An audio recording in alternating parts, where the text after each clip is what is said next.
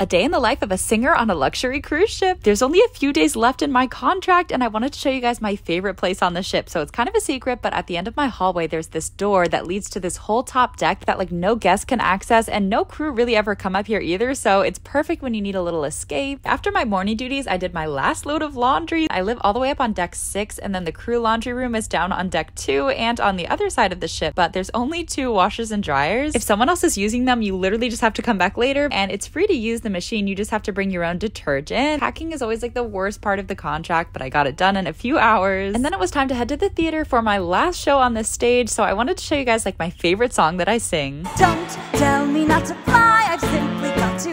If someone takes a spill, it's me and not you. Who told you you're allowed to rain on my parade? I'll march my band out, I'll beat my drum. And that's all for today.